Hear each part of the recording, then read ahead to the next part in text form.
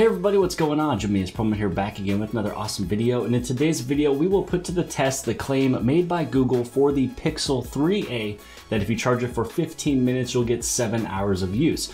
So right now, the Google Pixel 3a is completely dead. I let it turn off by itself. The little red indicator is letting you know that it's dead and it will not turn back on. So underneath the table here, I have plugged in the original charger that came with the phone along with the cable. So we will place this onto a charger.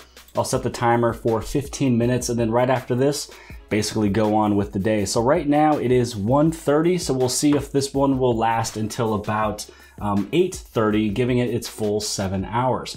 So let's move the camera overhead, let's start the 15-minute timer, and let's see if it'll last for 7 hours. So as I've stated before, the Google Pixel 3a is completely dead. Trying to turn it on and boot it on just shows you just a battery indicator, and that's pretty much about it. So we will be plugging it in right now. Heading right over here to start the timer for 15 minutes. So I will be doing this with the phone turned off. I want to make sure that no notifications come through. I want to make sure that I'm getting the full charge for the full 15 minutes, nothing being pulled or pushed in terms of notifications and phone calls and things like that. So it has been the 15-minute charge test. Looks like we're sitting at 22%. So now let's turn this one on. Then we're going to see exactly how well this one performs after 7 hours of use. Now, I went over just by a few seconds, but you know what? We're all human. It's kind of the way it is. No one's perfect. But I don't think that really made any change or difference with this charge test anyway. So right now it is 1:51 p.m. We'll see if it lasts all the way up until 8:51 p.m. Again, I will be taking this to the gym, playing music. It is also connected to my watch. I have it connected with my Gear S3.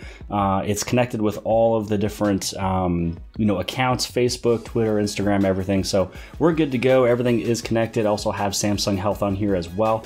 So let's go through, play with the tests, and also take some pictures, and I'll come out with a comparison video a little bit later on that will be comparing the Google Pixel 3a versus the Samsung Galaxy S10 series. Hey guys, so I just got back from the 15-minute charge test for the Google Pixel 3a, and it's mostly just a claim by Google stating that the Google Pixel 3a was able to last for 7 hours with a 15-minute charge. Now, the 7 hours is probably based on very light usage, maybe a couple phone calls here and there, maybe a couple text messages, maybe going on Facebook and liking a picture or uploading a picture or reading a tweet, but that's really about it. Most of it is probably sitting idle on a desk or in your pocket. So I used this one, and based off of my usage, and this is pretty much the results. So with this one, it was sitting at 0%, and with the 15-minute charge, it went all the way up to 22%, meaning that I started with 22% on this phone to see if it would last me for 7 hours, and the result was just under 4 hours, which is really not bad at all. Most of everybody would almost be already charging their phone if their phone is sitting at 23, 24, maybe 33%. So I'm already starting at a number less than what anybody feels comfortable with. Now my usage on this one was streaming music with the Amazon Music for a full hour. Now I also have the Google Pixel 3a that is paired with the Gear S3. I also have it paired with my Galaxy Buds. So this might be a little bit more usage than everybody. Maybe not everybody has a smartwatch or connecting it to a Bluetooth headset for a full hour of listening to music at the gym, but that was my usage. It stated that it would last for 7 hours, and I didn't want it to just basically sit somewhere in the house or in my pocket.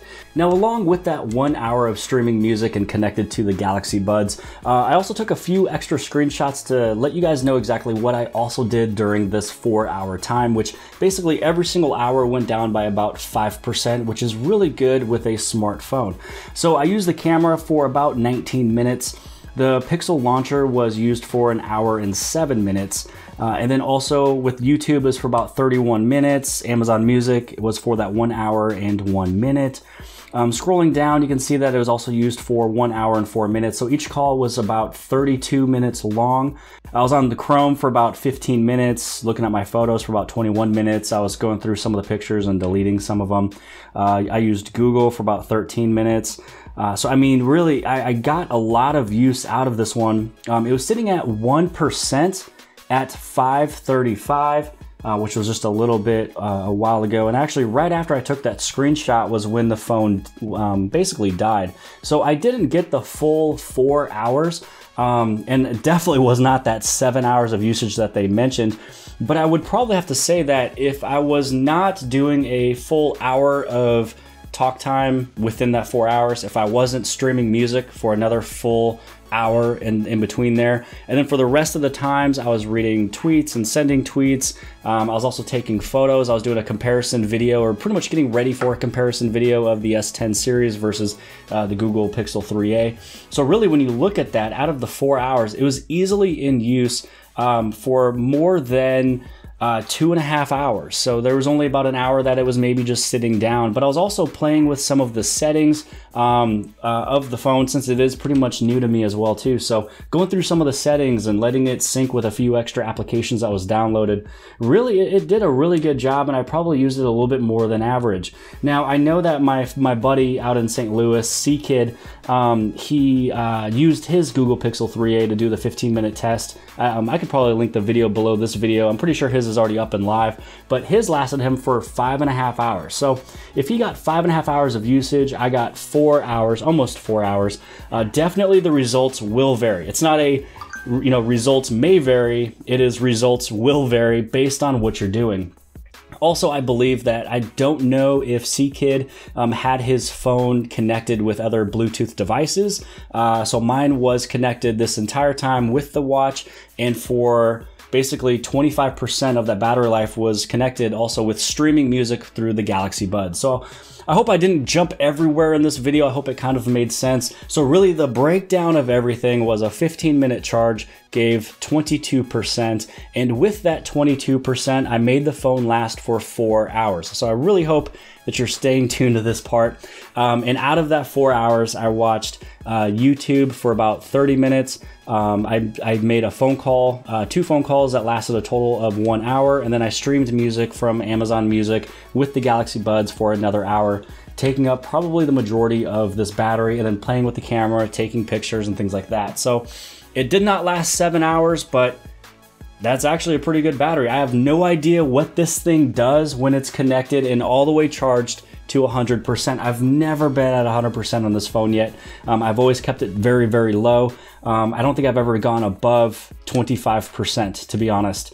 Is because I was getting ready for this video. But I'm gonna stop blabbering. Hopefully you guys liked this video. If you guys did, please give this thing a huge thumbs up. Don't forget to hit on subscribe. You can subscribe on the very bottom left-hand side, that little red circle. Subscribe that way. I have future videos coming up, comparison videos, probably power tests, charging tests, drainage tests. But other than that, I'll see you guys later.